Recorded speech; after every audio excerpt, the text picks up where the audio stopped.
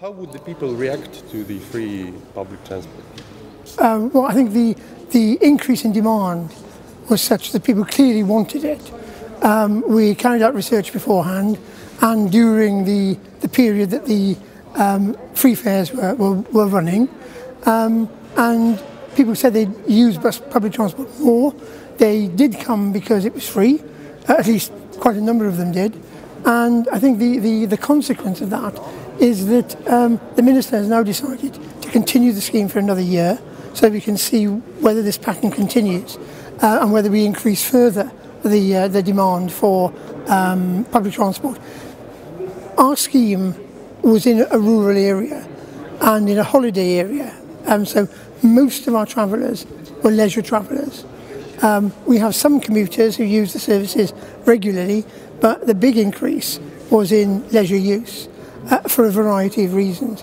Some people even changed their day of travel to go shopping, particularly those who weren't working during the week, to travel free on the Saturday and the Sunday. All people over 60 in Wales can travel free on the buses at any time.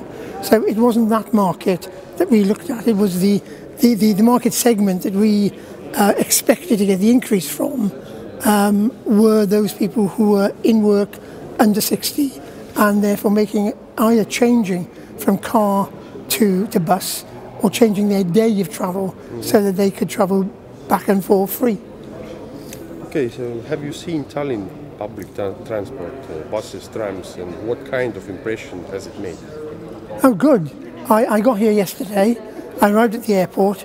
There was a tram every 8 minutes, I think, outside the airport, which took me, and I had instructions on which bus numbers to get.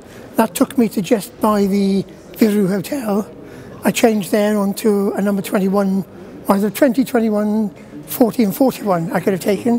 One of those came along within about 2 minutes, and that dropped me off outside the hotel. I mean, I couldn't ask for more. Everything, when public transport works, it works really well. But the frequency of the services is clearly part of the secret here. I certainly found it very easy. The only point I would make, because I think it probably will help people coming in through the airport, is that a big sign is put up at the kiosk at the exit from the airport to the tram, saying you can buy your 5-day, 3-day little green card there, which is a really good value ticket, because the single journey is €2, but when I saw that 5 days was €6, I thought, well, this is something that should really be advertised, because for most people, they're not familiar with public transport, so they'll go to the taxi. And you come out from the arrivals area in the airport, the taxis are in front of you, so public transport is immediately at a disadvantage. When you get to the public transport, you know you have to pay, and it's finding out how to pay. Now, I think most people at this conference are experts in public transport. I always go to see how the system works. And it wasn't obvious where you could get these tickets. So something as simple as that. The other is a public transport map. Again, they're not freely available.